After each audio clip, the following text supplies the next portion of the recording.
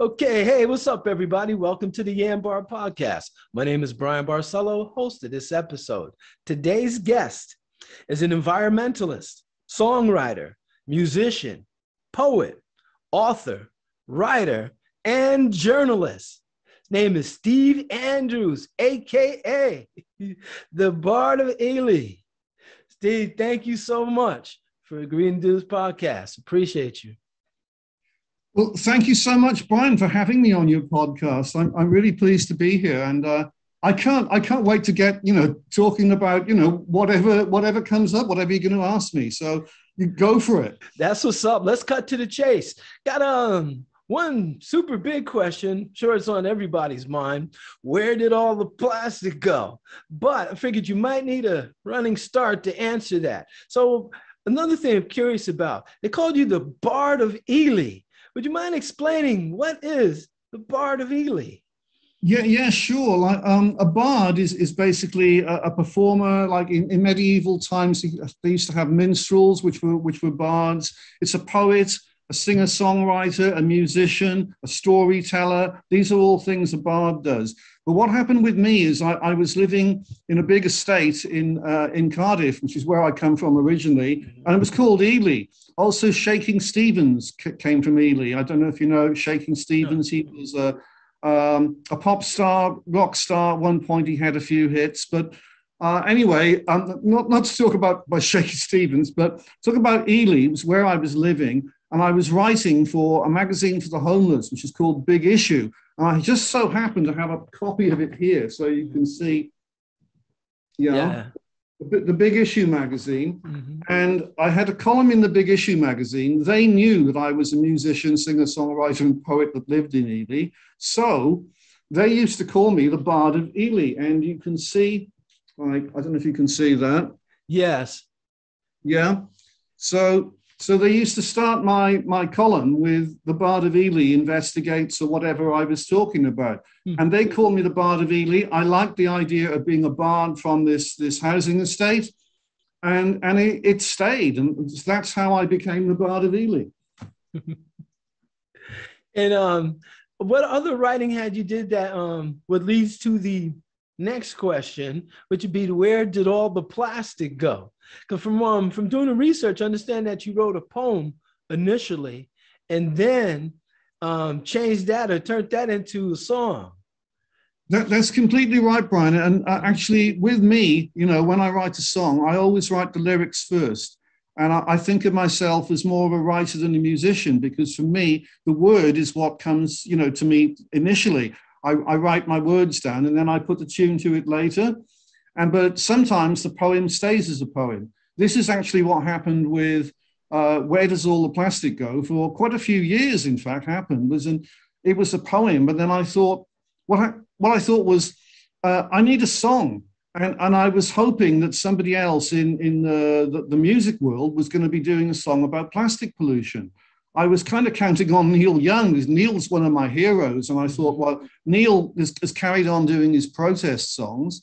Maybe Neil Young will do a song about plastic pollution, but he didn't. Mm-hmm. And I saw quite a few, big name stars speaking out about plastic pollution. Kanye West spoke out about plastic pollution on Twitter. Chrissy Hind, Keris Matthews, Mick Jagger. So I thought, this is all fantastic, but nobody's singing about it. So what I'm going to do is I'm going to take my poem and convert it into a song, which is what I did. So that's how the song came about. Now, when we talk about plastics, and probably my fault, man, I should have opened up, because I'm sure a lot of people do know about the plastic, but I think a lot of, perhaps a lot more, don't know that there's actually a virtual island.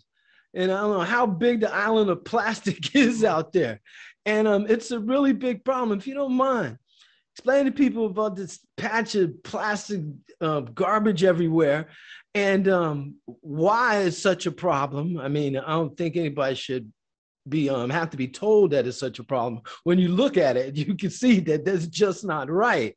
And another thing I saw a turtle with a beer ring, the plastic beer rings wrapped around the shell, and it cinched the shell like a girdle on someone's waist, like a corset or something.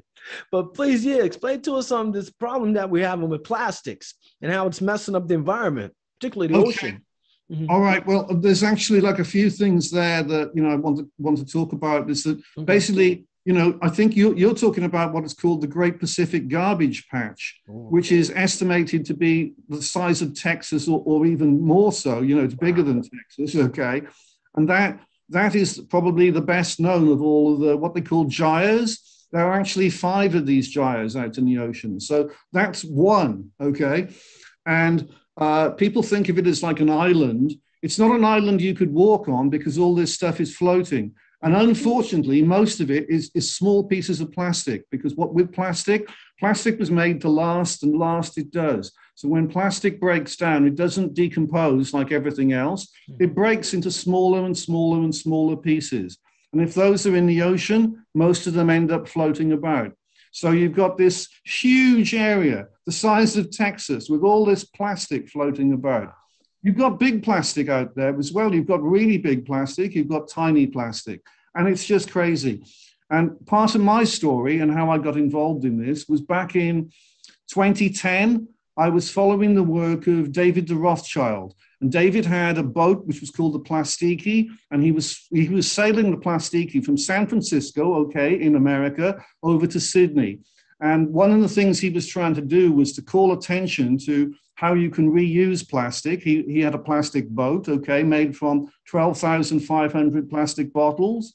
Wow. And also other reusable plastic. So he was doing that, and he was going past the Great Pacific Garbage Patch to call specific attention to that.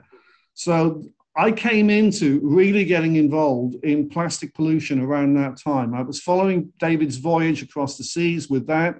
And I started to find out about what I thought was a nightmare was even more of a nightmare than what I thought. Because as I just said, there were 5 of these massive amounts of floating plastic out in the oceans.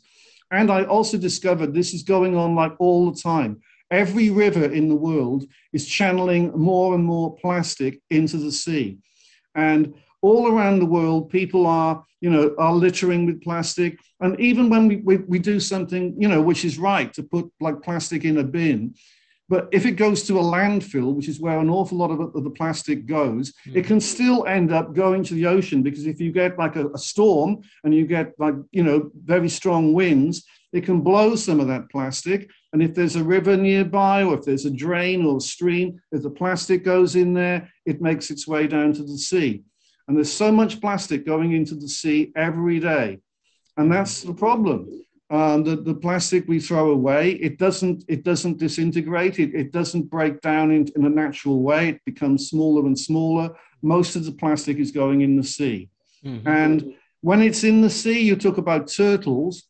Not only can animals like a turtle get caught up in plastic, and if it's a young turtle and it's growing, it ends up like crippled, like the turtle you're describing, because it's had to try and grow with a piece of plastic around it.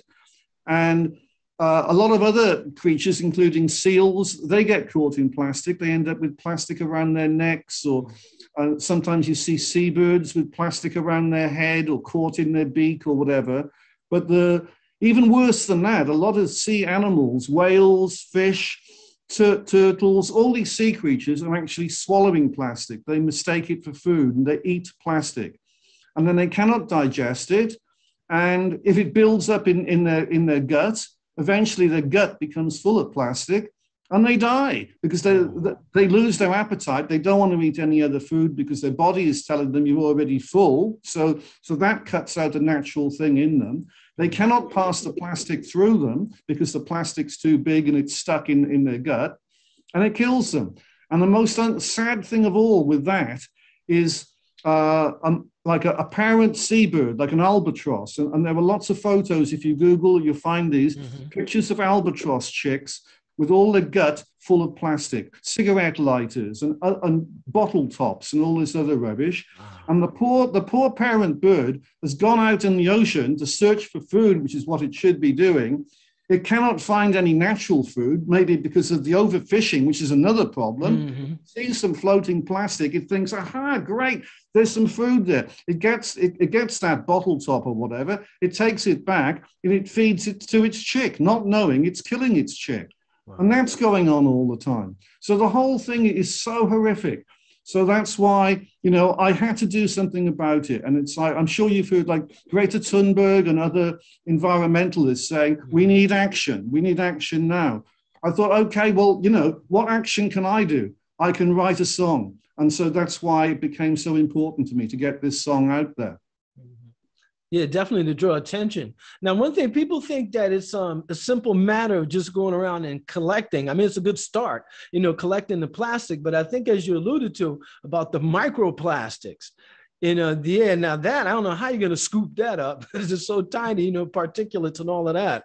There any ideas about that? Brian, we can't, I mean, the amount of microplastic and nanoplastic, which is even smaller than the microplastic, yeah, we can't even see that most of the time. And in fact, you can go to a beach and what you think is sand, sometimes a lot of that sand is actually not sand, it's like little particles of plastic. Oh, no way. Wow. This is how bad it is. And also, like the nanoplastic can be in water and you can't see it. So you could be drinking what you think is water, and you are drinking water, but you're also drinking nanoplastic. And as you say, if it's in the air, then it's like really fine dust and you can't see it.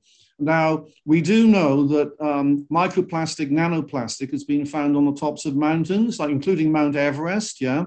And this plastic is also found in the Antarctic and the Arctic, okay? So you can say, well, how does it get there? It gets there in the air. And like what is happening again all around the world is people don't realize this. The tire for a vehicle, a car or lorry or a van, yeah, those tires used to be made of rubber, which is an organic material. It does break down. That's fine. But today, the tires for a vehicle are made of rubber and plastic. And so when you are driving a car on a road, there's wear and tear, and some of that wear and tear is tiny particles of plastic. What happens to that plastic? If there's wind, it blows it up into the air. If there's a rainstorm, it takes it down to the nearest drain, and it ends up in the drain, and ends up maybe in the river. It goes into the ocean. So we've got another huge source of microplastic is coming from all the cars and the vehicles on the planet on roads. That's one major horrible source of plastic. And we want to know, how does the plastic get in the air? Well, that's one way it gets there. So what I say to everybody, and I'm just going to say about David de Rothschild again, because David was talking about this back in 2010, and I thought, okay, that is important. David was saying that we cannot get rid of plastic. So all the people saying we must stop plastic, we must ban plastic, we can't do that. Plastic is such a big part of our daily life now. This plastic here in front of me, this computer, this is made of plastic. This plectrum I got to play guitar is made of plastic. My glasses are made of plastic. So much stuff is made of plastic. And even like in the health field, if you go to the doctor, there's plastic stuff being used there. If you go to the dentist, there's all this plastic being used. So throughout the world, everywhere we're using plastic, right? So we can't eliminate it. It's part of our life now, okay? But what we can do, and this is the most important thing, what David was saying, is we can reduce the amount that's going into the environment. That's what's important. We can't stop it, but we can reduce it, and we can try as best we can to get the plastic that's already there out of it and dispose of it, in a good way. So this is happening again around the planet. Fantastic. People are doing beach cleanups, People are going to the beach and they're collecting all the plastic they can find. That's wonderful. There are people out there on the ocean doing what they can to bring the plastic in and they get rid of it. So there are people doing removal of plastic worldwide. That's wonderful. But we're never going to be able to remove all the plastic that's out there because there's so much. And in the oceans, we go to the oceans, right? There is plastic which is sunk. You can go to the deepest part of the ocean, the deepest part where maybe people have never even been, and where there are like creatures which live down there that are being discovered still because people have never seen them, specialized forms of life that live in the depths of the oceans, right? The plastic, which is heavy, has gone. It goes down by the force of gravity through the water. Where does it end up? In the depths of the ocean. We're never going to get that stuff out, you know? And I think about also the weird specialized fish that live down there. They haven't got much food anyway. This is why a lot of them, you've probably seen pictures of like really weird looking fish, anglerfish with luminous like lures, and fish with huge mouths, and fish with huge guts so they can swallow something. They haven't got much food. So what they find is maybe some floating plastic. Oh, great, some food. They swallow it, you know? So it's not the fish, just the fish at the top of the sea and the higher levels of the water. The fish down the bottom of the sea is swallowing plastic as well. And we can't do anything about it. We cannot do much about the plastic that's out there. We can try, we can all do our best in removing plastic, you know, but we're never going to be able to do that. But what we can do is we can stop more plastic getting out into the environment if we can. We can reduce the amount of plastic. And David was talking about back in 2010, lots of people who are active trying to stop plastic pollution talk about this. We have like the 4 R's or even the 5 R's, which are reduce, refuse, yeah, recycle, okay, what's that? That's 3 of them. Refuse, reduce, recycle, rethink. We can rethink how we're going to be using the plastic, okay? And so those are all things we could do, yeah, to try and stop, you know, this whole situation getting any worse. That's what's important. We've got to stop it getting any worse. And this is like something which is important with so many things in the world today, even like the COVID thing, you know. And I talked to a friend of mine who is a doctor, is a real doctor, and he's explained to me that the purpose of what they're doing is to reduce the amount of infection, to reduce the amount of terrible symptoms being suffered by people. He's saying to me, yes, we cannot guarantee that the vaccination is going to work. Yes, people can still get infected, but what we can do is we can reduce. And this is what's so important with so many things, reduction, yeah? And that's where, like, for me as an activist, I can say, everybody can do something. And we can all do something to reduce the problems in the world. Whatever we do, it's worth doing. And that's I guess what I wanted to say about that. Yeah, it's a huge problem. Like I was sitting thinking, the technology that we have that allows you and I guess we're on almost different sides of the planet. You know, the technology we have, it seems like a double-edged sword, you know, like a catch-22 type of thing. Like what you're saying with the plastic, we can't get rid of it. It's an integral part of our lives. And, you know, thinking about getting rid of it entirely, that's not really feasible right now. I understand that completely. And the reduction of plastic, getting it out of the water and all of that, yeah, some people may say that's not enough, but I think it's way better than not doing anything.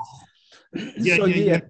Very much so. I think, like, you know, doing anything that's going to help the world, help the situation, help the people in the world, help the animals and the plants in the world, help the environment. Anything that we do is worth doing. You know, if it's making some improvement in the world, let's do it. Mm-hmm. And you know what? That could be same thing in a sense could be said for the flip side of that. The world is so interconnected, you know, all the animals and the environment and all of that is so interconnected. The little things that we do can have a big effect negatively and positively. You know, and I was thinking about all of the adverse reactions that's going on with our plastic. It's not just affecting one aspect, it's affecting all kinds of aspects. Because if you kill off one animal or, you know, harm one animal, then whatever eats that or whatever, it depends, you know, needs to survive with, then that animal will go too. Like one of the things I was reading about, because your book, the bleaching of the coral. Now I realize Now that's a problem in itself because of the algae, you know, and the changing of the temperature. All of that's all related. Then I found out there's an animal called the what is it, a crown of thorns. I don't know if you ever heard of like a squid or something, and it attacks the coral, and the thing is in the millions. And like all of this is related. Some people will probably look at this and say, well, I don't see what this has to do with that. But people have to know it's a big circle and it's all connected and stuff. So anything we could do to help here, you know, to alleviate, it'll help in a whole bunch of other areas too. Mm-hmm. Yeah, that's completely right. And, you know, it's part of what the food chains, you know, what you, I think we were talking about there. It's like, one thing, like it'll eat something else. Maybe it eats something that's bigger. And for example, like you have, and this is how bad the situation is, that the plankton, which are the really tiny creatures which live in the sea, they're swallowing plastic. So the plankton, and you've got like really huge things. You've even got like some whales, okay, which are plankton feeders. And they take in vast, vast amounts of water, and they filter out of that water the tiny, tiny plankton, which is their food. There are some big fish that eat plankton. There are lots of animals that eat plankton, okay, in the sea. But the plastic has got into the plankton. So any creature which is eating the plankton is also eating plastic. But you've got like tiny things, like a tiny fish or a tiny crustacean, tiny crab, something like that, okay, is maybe eating the even tinier plankton. But what it doesn't realize is it's eating the plankton, it's eating the plastic. Then something else comes along, like, you know, a slightly bigger fish to eat the tinier fish. And it's eating the tinier fish, but it's also eating the plastic in that fish. And so the whole thing, you know, it just sort of keeps going. And the one thing which is bigger is eating the smaller thing, and it's eating the plastic. And then the things right at the top, you've got like the whales, and the whales are eating, the whales are eating plastic. And I'm sure, like, we often see like a news report of a beached whale somewhere, and they've done an autopsy on it to find out why it died. And they find that its gut was completely full of plastic bags, plastic rope, plastic netting. All this plastic is inside the whale. And the whale is like right at the top. You know, the whale is the biggest creature in the sea.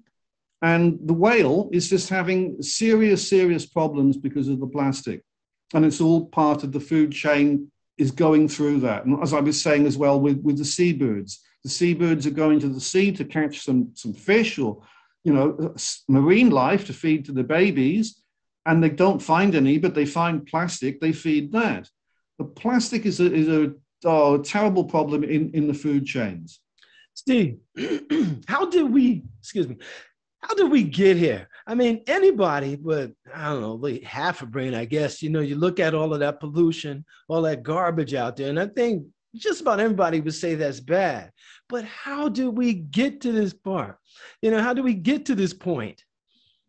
Well, it hasn't taken that long, really, because, you know, I can go back to when I was a boy. You know, plastic was starting to be made then. So, and plastic was being hailed as a wonderful invention, which it is, because it doesn't break. You know, you can have some plastic and it's going to be here in 500 years or longer. You know, it's built to last, right? And plastic is used in so many different ways of life. So it was a fantastic invention. It still is a fantastic invention. But what has gone wrong is that people didn't really realize that, you know, what we're doing with plastic is going to have serious consequences in the world, in the future, and not even that much further in the future. And so that is a big part of the problem. You know, people just haven't realized what was going to be happening with the plastic. You know, and now that we do, one thing I was reading some of your other material, I want to go on a tangent on, but I noticed that you're like super into nature.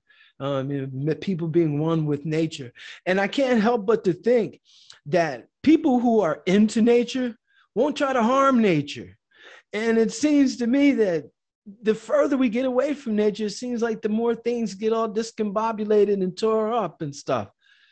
You know, so that's what I'm thinking. Like, it seems like we have to find a way to somehow get people more in tune with nature. Because like I was saying, people who love nature, I don't think they want to hurt it. They wouldn't do anything to harm it. So somehow, I don't know how to do it, but somehow we need to get back with nature. And I think that way we can understand how interdependent we are on it, dependent we are. And we have to take care of what nurtures us. We have to help take care of it too.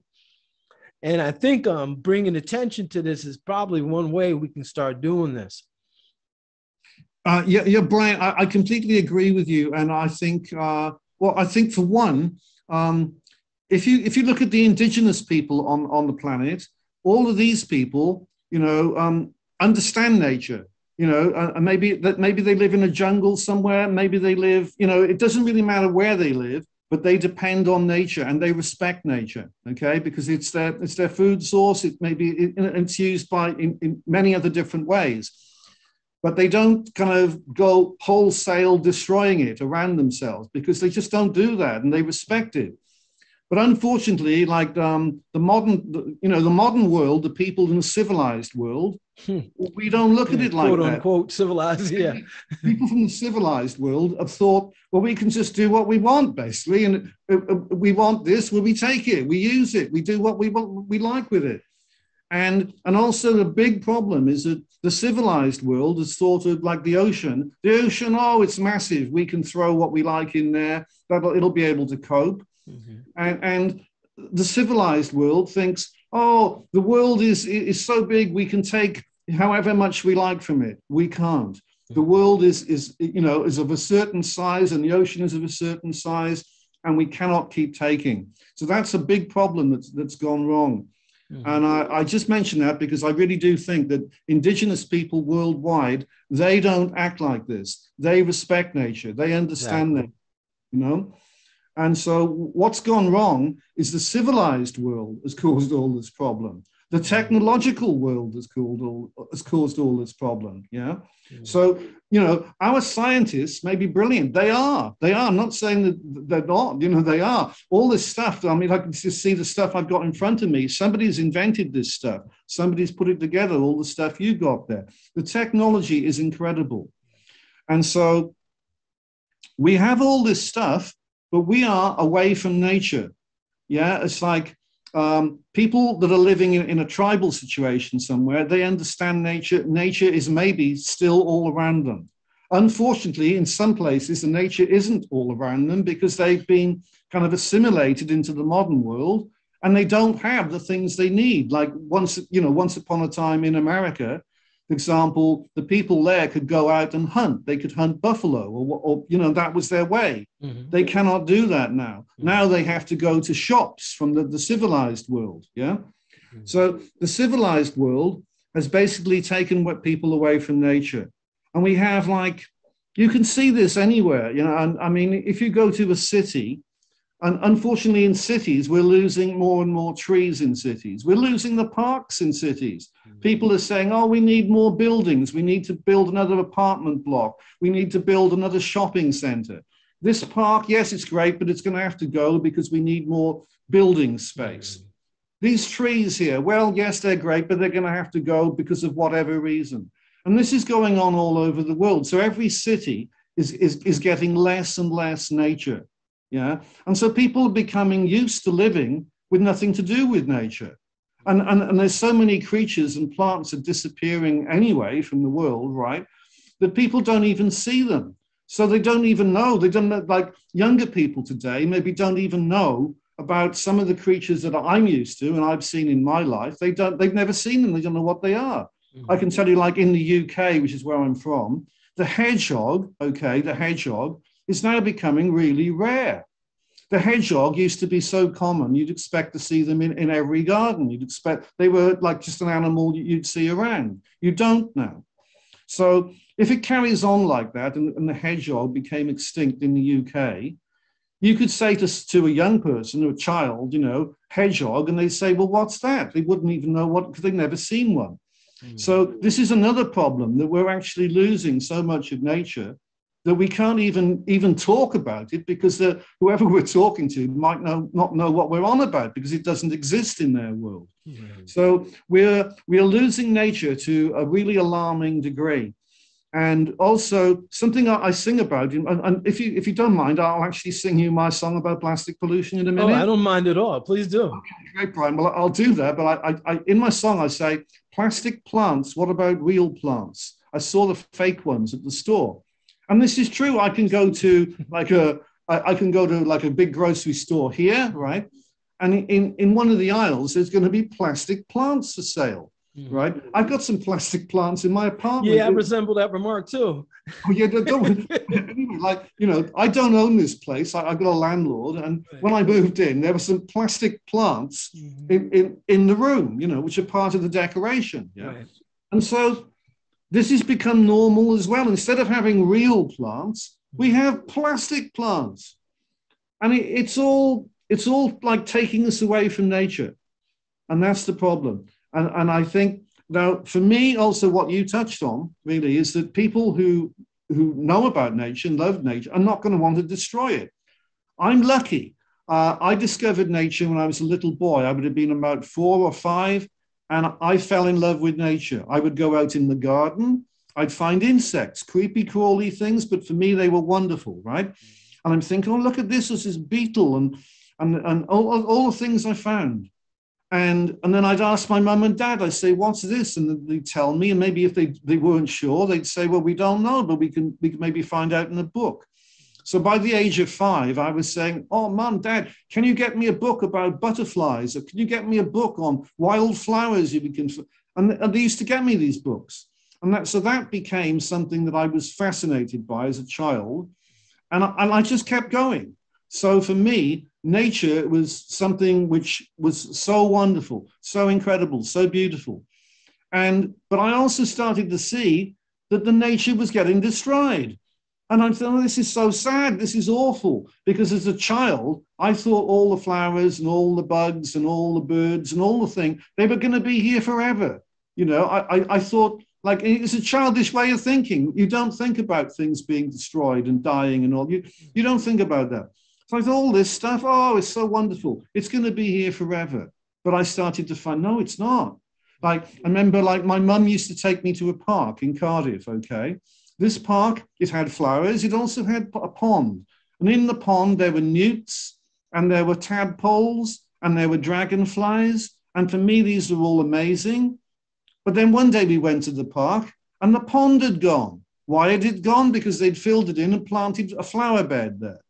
And for me, this is really sad. I thought, no, the pond's gone. Where are the tadpoles and the newts? Where can they go? And the dragonflies? This is all awful. So that was one of the first things I saw as a little boy about how a wildlife habitat, which is what it is, yeah, and how part of nature can be destroyed by people, and very quickly. Yeah. And then, so as the years go by, I started to see more and more of nature being destroyed. And we've reached a point, in the world where so much of nature is being destroyed. The rainforests are being destroyed, and the oceans are being destroyed with all the plastic going in and the overfishing, taking all the fish and the creatures which are there out. And all around the world, nature is being destroyed. Building developments are taking actual large spaces of wildlife habitat. Urban sprawl, they call it. It's sprawling away, destroying nature. Roadways also. Yes. The parking lots and highways and streets. Yeah, I'm just thinking about like Joni Mitchell. An amazing singer-songwriter, Joni. She wrote about all this in Big Yellow Taxi. They paved paradise and put up a parking lot. Touching on what you were saying, yeah. They paved paradise, nature, and they put up a parking lot. And the birds and the bees she talks about, and the trees and all this stuff, is what's happened. So that song, Big Yellow Taxi, it was prophetic. It was taking a look at what was going to be happening in the world and asking us to stop. Hey, farmer, farmer, put away the DDT now, is what she's saying, yeah? Pesticides, which are killing nature. So that song was amazing. And, just unfortunately, all this stuff has come about. They have paved paradise. Yeah. The farmers have continued using the pesticides. Just ordinary people with a garden use pesticides. It's normal. Again, if I go to the store, I can buy a range of pesticides. And most people don't think about that. They think, oh gosh, oh there's an ant, or there's a cockroach, or there's a caterpillar on the plant. And go, oh, get some pesticides, spray it. And that's normal, right? So it's normal to use pesticides. But what isn't normal is that particular pest, that little bug, whatever it was the food of something. Yeah. For example, like if you were a bird, or some species of bird, you go to the garden to find a caterpillar to eat or to feed your baby bird with.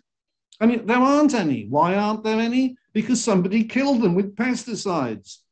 Or even like what can happen is you eat something which has been killed by pesticide, and it poisons you know, whatever you are. Like if you're a bird, you can eat something that's been poisoned and you get poisoned. That's another part of the problem. So there's so many poisons being used in the world. And again, it's a massive problem. Like, you know, people think, okay, we've got to kill rats and mice. How do we do that? We put rat killing poison down. Then something else finds the poisoned rat and it eats the poisoned rat, it gets poisoned. So many birds are doing this. Owls do this. Hawks do this. You know, all these big birds that are the raptors, what we call them, they are often eating poisoned dead animals they find, you know? Other animals do it. Like in America, you've got coyotes, right? And wolves. If they find a dead animal that's been poisoned, they don't know it's poison. They think, oh, food, great. They eat it, they get poisoned. So it's a really big problem all around the world. People are poisoning nature. And they don't necessarily even realize they're doing much harm, you know? Exactly. You know, even in my neck of the woods, I've noticed, not even reading, not really just being aware of things. I just noticed I don't see fireflies like when I was a kid. You know, used to light up the area and stuff. I don't think I've seen any in years. Not saying they don't exist. I haven't seen any. And another thing, our ladybugs aren't the same anymore. I don't know what happened to our old ladybugs. They used to have, I think, 4 black dots on them. But now the ones we have, I think, have like 8 dots or something on. I don't know what's going on. But I've just noticed changes and stuff here too. Another thing, we're talking about animals eating one another with poison, stuff like that. The decline of certain species. You know, we were talking about the interdependence of these things and stuff, right? All of this has to reach a breaking point. Any idea how far away that is or how far away it may be? Well, there's a term tipping point. And there are like tipping points. And there are tipping points for so many things. And, you know, we don't really know, you know, whether we're past various tipping points or, you know, what that tipping point is, you know, have we reached it and what can be done? And like, because the scientists would say, well, maybe you can't do anything. You know, they were like, if you reach the tipping point and you go over it, then the results are absolutely dire, you know. And that's the worry with the whole of the climate crisis thing, you know. Like, how bad can it get? It can get very bad. Oh, yeah. You know, it's like the reason people like Greta Thunberg are like talking about this all the time and saying we got to take action is because the world leaders as such and the big corporations are not taking the action that they need to. Why? So it's basically business as usual, because what's happening is that they think, oh, well, we need to make more money. You know, this is what's important, making money. And it comes under what I said earlier about the modern civilization has thought we can take as much as we like, we can do what we like. So making money is of prime importance. Yeah, governments are thinking about making money. Corporations think about making money. In fact, most people think about making. It's normal to think about making money. And in again, the world we created. The indigenous people don't think about making money because they never had money. Right. They don't understand money. Money is something that's been pushed onto indigenous people by the modern civilization. And it used to be, and I'm actually thinking about, there's a documentary about these people. These people are amazing. These people are called the Jarowa. They live in the Andaman Islands in Asia. And they live in a jungle. They have been there for thousands and thousands of years. They get everything they need from the jungle. They also get some stuff out of the sea. They catch fish in the sea, right? They've said they don't want anything from the modern world, the outside world. They've said the outside world is bad. We don't need it. We don't want it. We are happy with what we have here in our home. Now, if they didn't have any kind of incursion from the modern world, the civilized world, they could carry on for thousands and thousands more years, and they'd be completely content. In their jungle home, they get their food from the jungle home, they get fruit, and they also they do a bit of hunting, that they were killing pigs there, okay? But they've had, like, the modern world has come in on them. The modern world has built a big road right through the forest. That's a problem. That road has brought in tourists who want to see these strange people living in a jungle. So they have that. They have poachers which have gone there. Okay, poachers have got guns. So, you know, they're not like, you know, hunting like the Jarawar do. They hunt with guns. So if they see a pig, they shoot the pig, it's gone. So the Jarawar are actually even losing the animals that they hunt. So they can't, you know, so they can't even hunt as well as they used to.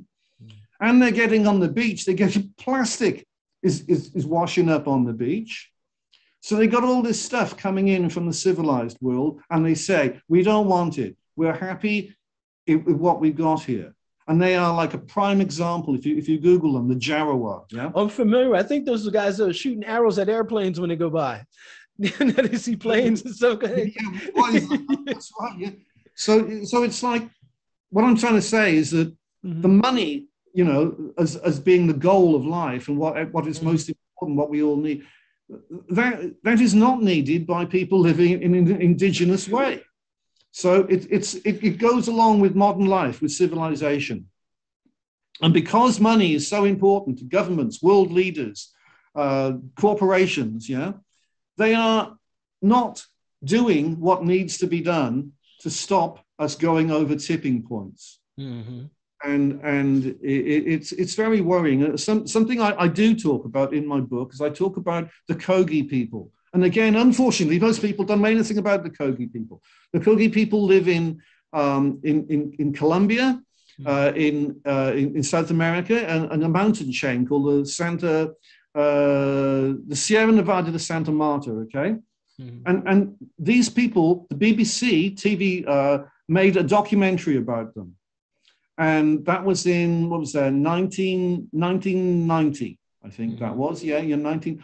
And they gave a warning. The documentary is called, and again, if people want to Google it, they find it, From the Heart of the World, the Elder Brothers Warning, okay? And these people, indigenous people that live on mountains in Sierra Nevada de Santa Marta, they could see that the ecosystem, the natural world, was not as it should be at all. Now, these people had survived the Spanish invasion, whenever that was. You know, the Spaniards came over there, they had guns, they had the Catholic religion, they had, and they attacked these people who were living peacefully there. These people, the Kogi, they went up the mountains out of the way and they survived. And so that they haven't wanted anything to do with the civilized. They can see the civilized people down on the coast. They can see the cities and all that going on. They didn't want anything to do with us. But they saw that there was so much wrong with nature that they decided they wanted to speak out to the world. Okay? So this is why the documentary was made. And the thing which was for them was the tipping point, why they really thought, well, it's gone too far. We've got to warn the world, was up on the top of the mountain, there should be snow there. The snow had gone. And the Kogi say they have stolen the clouds, they being us, the civilized world. We've taken the clouds. The snow is gone. They say, and they're right, if there's no snow on the mountaintop, there's going to be no water, because there's going to be no snow that's melting to make the stream, to make the river, to basically feed with water all the forests down below, and eventually to get into the sea. And if you take away all the water, everything dies. On that particular documentary, one of the Kogi men, he says, the younger brother, by the way, they call of us the younger, they say the younger brother, he thinks that we can plant more trees. But I think if there's no water for those trees, they die. Or am I wrong? And that's a problem. And this is actually going on anyway. There's all around the world. People are saying, oh, this is a serious problem we got here now. What we need to do is plant more trees. And they are planting more trees, but if there's no water, the trees die. Right. You know? So again, what I'm saying, I mention that because these are indigenous people and they gave a warning. Indigenous people know how the world should be and they can see what the rest of us are doing. This is wrong, you know? Exactly. And these people, they gave a warning. The warning was not heeded. In fact, even though it went out on BBC, obviously not enough people saw it. Or even if they did see it, they thought, oh yeah, well, there's some people up on a mountain in South America. What has that got to do with me? That's another part of the problem. People think, well, yeah, but that's over there or that's over there. What has it got to do with me? That's the problem. Everything has got to do with everybody else everywhere because all of this is connected. We're only like, we all share this planet, yeah? Mm-hmm. And so what somebody does in one part of the planet can affect us in another part of the planet. Exactly. You know, think about the butterfly effect. I don't know how true that is. Butterfly over here causes anyway. Now, yeah. The corporations, we mentioned the corporations and their hand at this. What about education? Because what I'm thinking of right here in Albany, where I grew up, around the corner here, there's a row of maple trees. And just relatively recently, within the last couple of years, they've been hooking up buckets with tubes into the maple trees, you know, to extract, you know, maple yeah. Now, here's the crazy thing. I've been walking up there. I'm almost 60. I've been walking up there my whole life. Never knew there were maple trees per se. Never knew that I can get sap out of it to make syrup. Matter of fact, probably passed that tree on my way to the store to buy syrup. You see what I'm saying? But when I was in school, they taught me calligraphy, which I've never used. They taught me Roman numerals. I never used them. And they taught me about some guy named Taft. And at the time, I didn't care. Learned about him later in Boss Tweed and all those guys, politicians. But they taught me a lot of things, but they never really taught me about nature. Never taught me about the things around. Never taught me about how aspirin comes from trees. You know, things of this nature. You know, taught me about the scallions that's growing at my feet. And I discovered them just from mowing. I said, wow, it smells like onions, you know, and realized that, you know, I have food down there. What I'm saying, what about the education system? What part does it have the role? Parents also, you know. Brian, again, you know, you've touched on something there, again, so important. And I know, like, when I used to go to school, you know, teachers did talk about nature. You even had, like, maybe, like, nature study. And this was like part of the education system. I think a lot of children go to school now, they don't have nature study now, you know? So people are not being educated about nature. And people are thinking in terms of like, especially with like processed food, packaged food, they don't think of like where that food originates from. They don't think like how, you know, where it came from originally. They think, oh, it comes from the store. We go to the store, we buy it, you know? And so the whole the process of learning about how a food comes about is missing.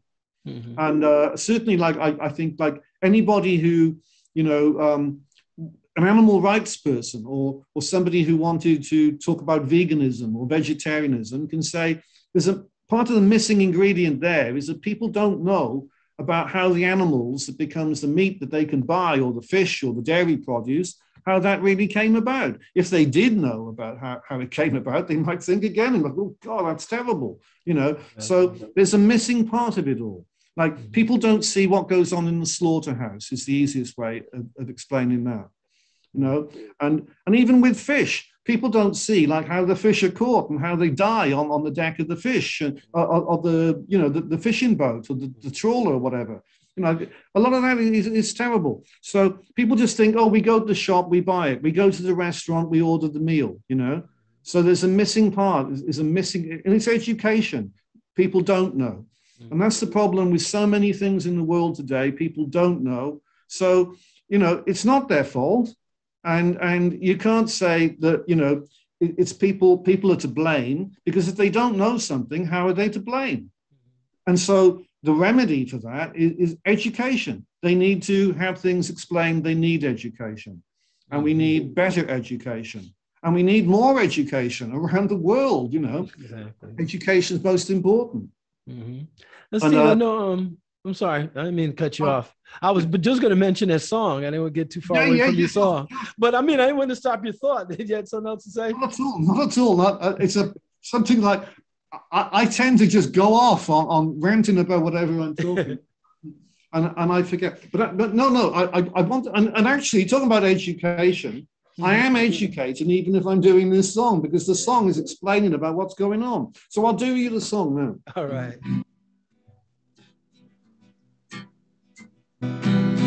Plastic plants, what about real plants? The sort of fake ones at the store. People must want them, people must buy them. I don't want to see any more. Where does all the plastic go? Into the sea, into the sea. How does it get there? Who threw it away? Was it you? Was it me?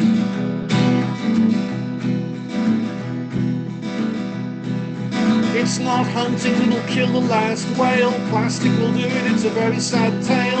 And all the albatrosses are dying out too. We keep on fishing in the oceans. Plastic stew.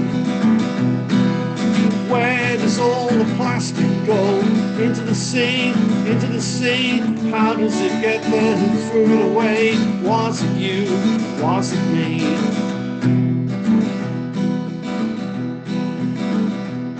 The plastic bag I bought, it very quickly broke. And if it ever gets burned, there'll be poisonous smoke. Where does all the plastic go? Into the sea, into the sea. How does it get there? Who threw it away? Was it you? Was it me?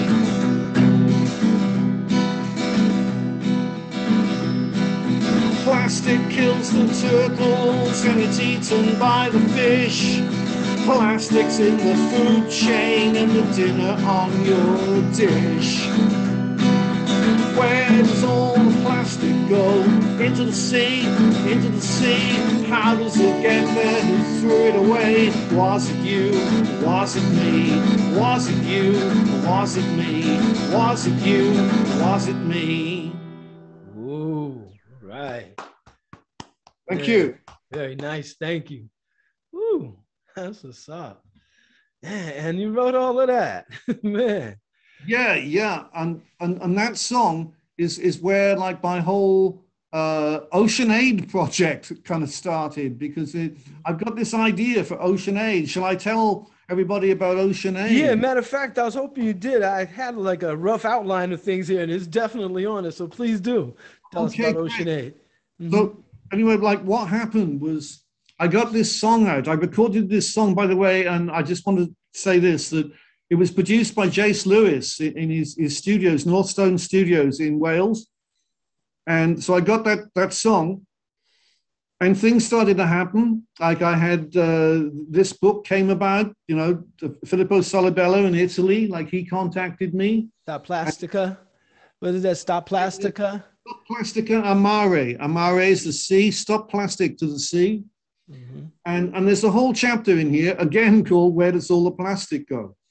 And that came about, and like so many things have been coming about worldwide, right? So I that was Italy.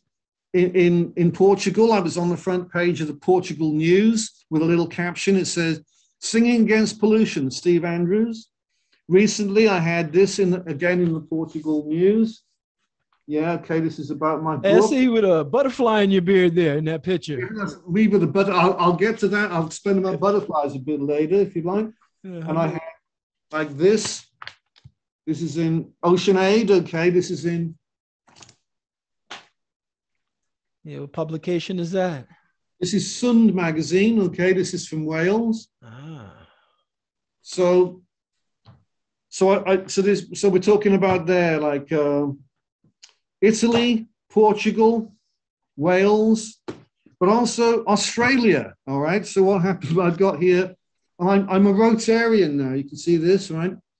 What happened was the other year, somebody from the Rotary Club of Wyndham Harbour in Australia, they found me on Instagram, mm-hmm. and they said, "Steve, you know, we're really interested in your song about plastic, and maybe we could feature you in the Wave magazine." So I said, yes, please, thank you, So I was in this Rotary Club magazine in Australia. And then I was invited to come to their online meetings. And so I'm finding out more about Rotary, which I didn't really know much about. I knew it existed, but that was about it. I'm finding that the people were very open to what I had to say. They made me a guest speaker, to their club, talking about all this stuff I'm talking to you about. And I found out there were a tremendous number of environmental activists in Rotary. And so I joined ESRAG, ESRAG, which is the environmental department for Rotary.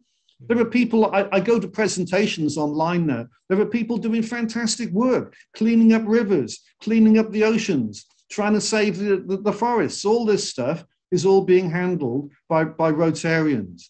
So for me, it was like a door that had opened to me about a world of people who, if you like my kind of people. I feel fantastic, So I joined Rotary. So that's why I got into that. And it was in Australia. Like, even though I'm in Portugal, people think, well, that's a bit weird. Why don't you join a Rotary club where you are, Steve? Why are you joining one in Australia? And my answer, you just heard, is because they found me in Australia.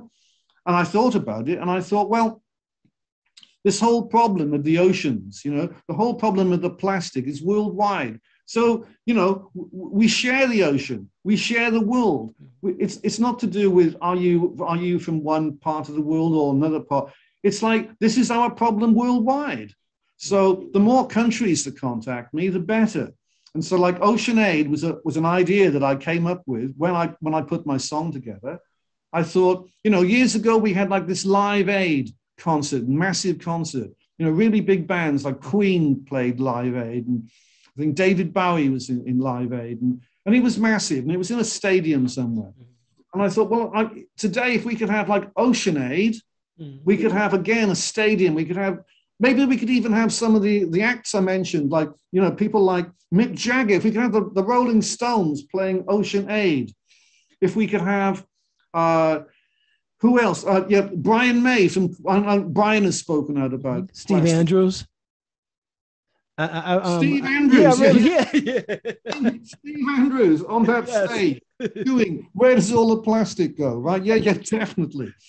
And so, it is possible. So I started talking about Ocean Aid as a project.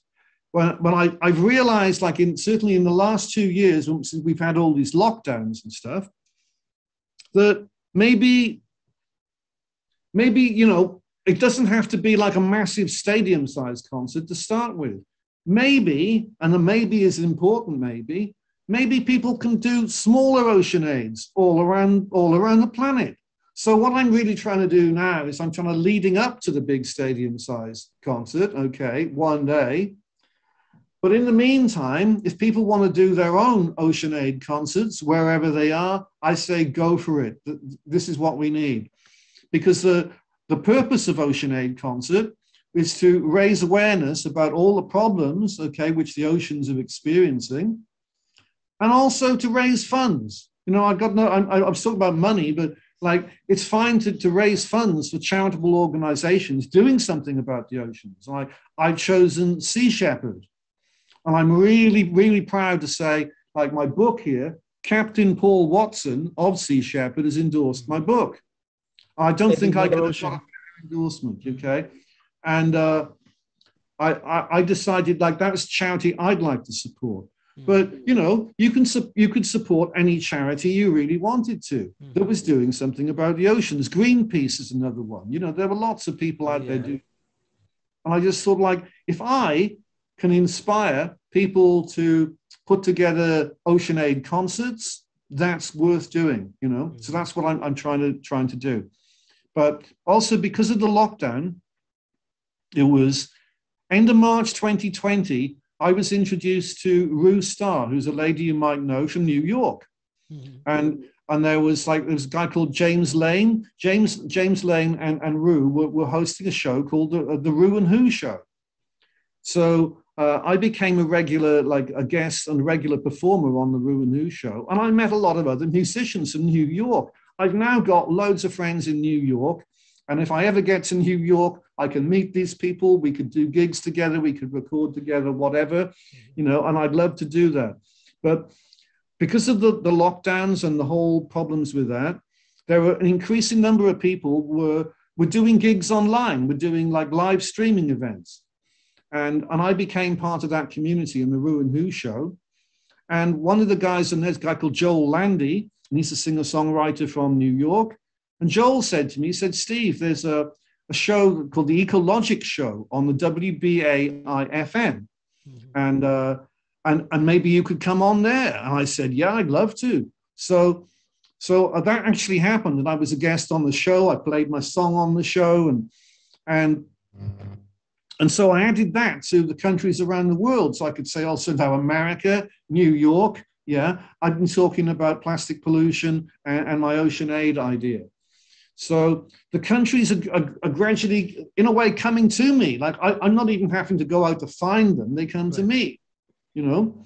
And so I think of myself as, if you like, as kind of the originator in the music world of getting something done about plastic pollution, drawing attention to it, raising awareness, yeah.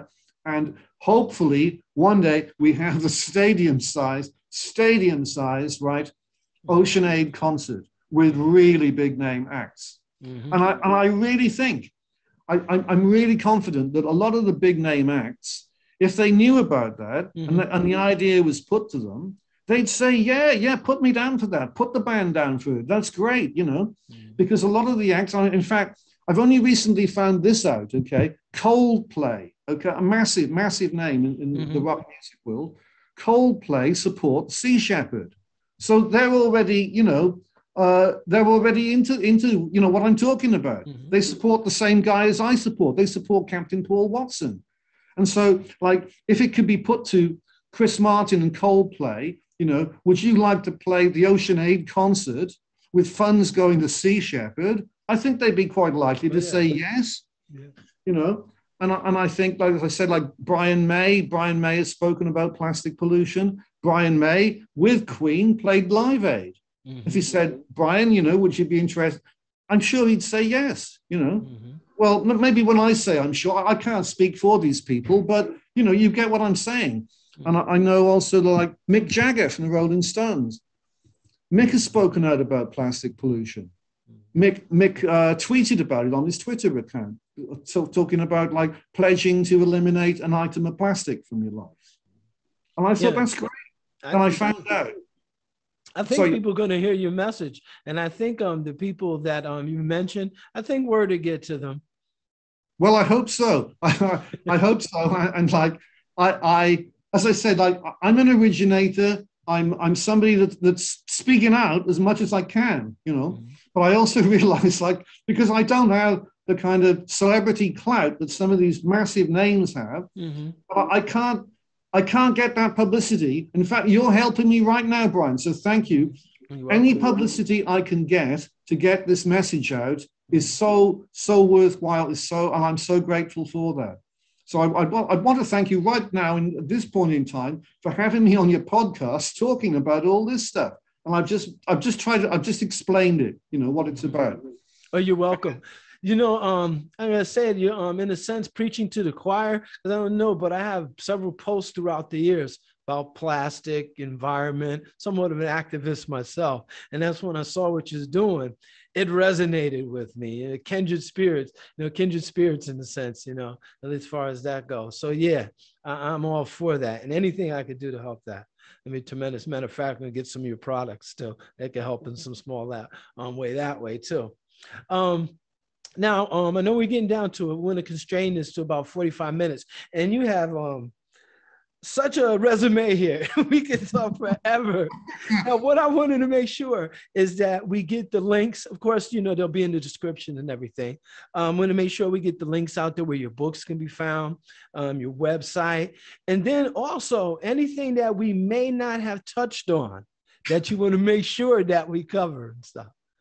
So take it away. Well, I mean, you know, what we have, stuff that we haven't touched on. There is so much, you know, really, there's so much on. And then another thing too, yeah, your websites remind people where they can purchase your books, check out your music, and any other thing you may have. Yeah, I think actually, like, You can see it there, like steveandrews.info. I stuck this on my guitar thinking this is a good way of getting That's nice. that message over. That's one that's my, if you like, my landing page. Yeah. Yes. Yeah. You know, you can find out a lot about me there, and you can also find out how to contact me there. And this also, my landing page takes you to my Bard of Ely page. Yes. Yeah, I like the way they did that. That's good. Explain about that. So yeah, and if you guys, for you guys who are listening, Steve has on his guitar. What was that? steveandrews.info, right? And that's where people can go to find the rest of your work. And that's a simple way to do it, you guys. Now, like I said, we're getting down to it. Do you have words of wisdom, final words, final thoughts, for people out here, something that you just, like some kind of impression you want to leave upon them besides the great impression you already left? Anything you'd like to leave people with? I'd like to leave everybody with a song. I'd like to go out with a song. Hey. And the song is about like real incidents that happened in my life. So it's based on some truths. And it's also a song that's, it's about, well, it's about butterflies. It's about butterflies. And butterflies is something very important to me. I rear butterflies. I rear monarch butterflies and swallowtail butterflies. And I've been looking after insects since I was a little boy. And I told you, like, when I was a little boy, I discovered nature. One of the things I discovered as a little boy were caterpillars. And I was fascinated, right? I thought, look at this. It's a long green thing, or it's a long furry thing, or it's all the different caterpillars.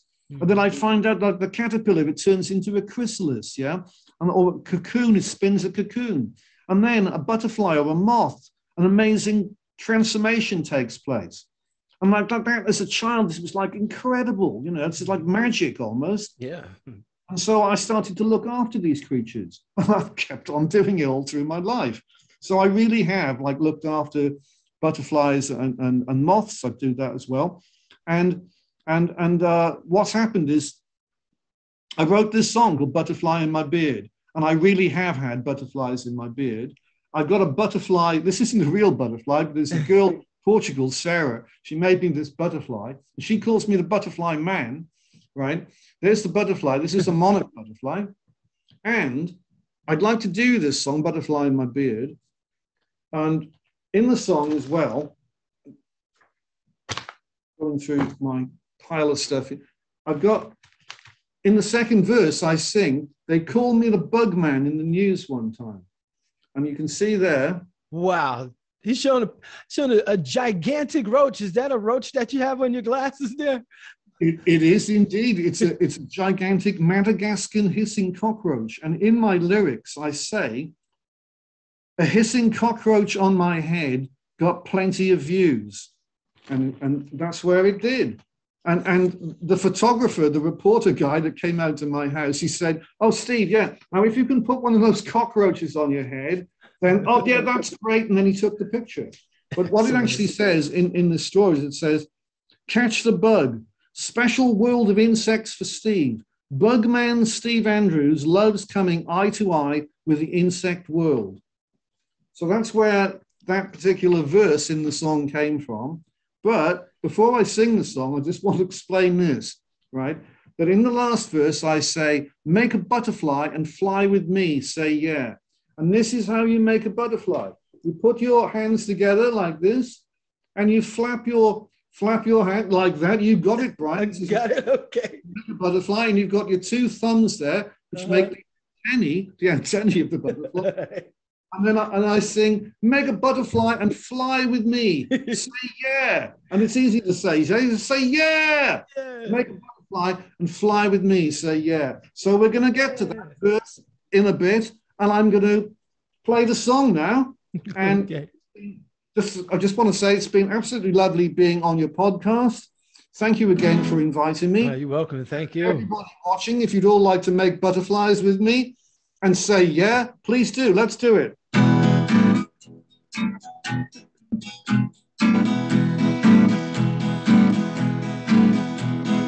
I had a butterfly in my beard.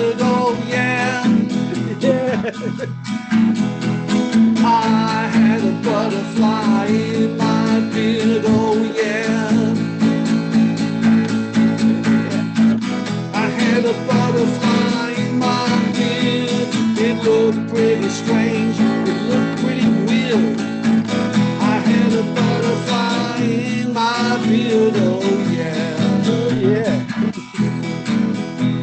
They called me the bug man on the news one time. Oh, they called me the bug man on the news one time. They called me the bug man on the news. A hissing cockroach on my head, it got plenty of views.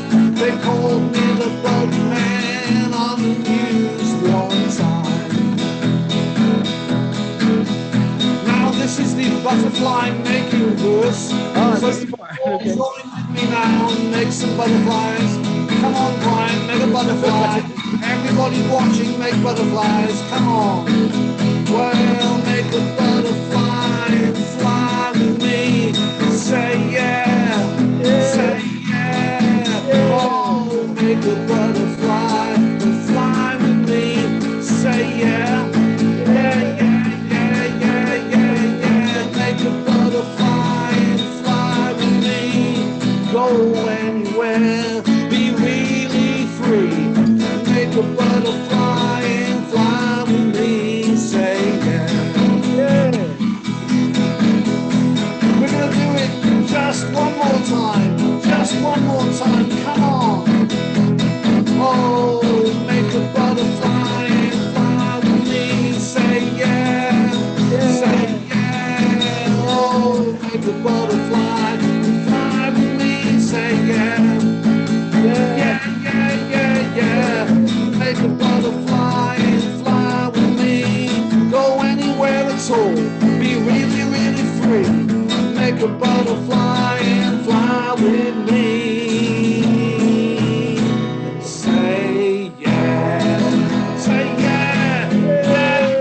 Make a butterfly. Yeah. Woo. That was great, Steve. Thank you so much. Thank you. Oh no, let me say goodbye to everybody out there. Everybody, I know time flies by when you're having fun and stuff. Once again, we thank you guys for joining us here on the Yanbar Podcast. Steve Andrews, Bard of Ely, Ely, thank you so much. I loved your song. Loved everything you talk about. I love what you're about, what you're trying to do for this world. Oh man, everybody, please go out there. Check out Steve's work. Help him out any way you can. Oh, yeah. And also to remind you guys to be sure to check out our previous Yanbar Podcast guests. Once again, my name is Brian Barcelo, here with Steve Andrews, Bard of Ely. And my name is Brian Barcelo, host of this episode. And remember, people, the Yanbar Podcast is a place where you make it happen. Once again, Brian Barcelo, along here with Steve Andrews. Peace, everybody. Right. Thank you. Bye.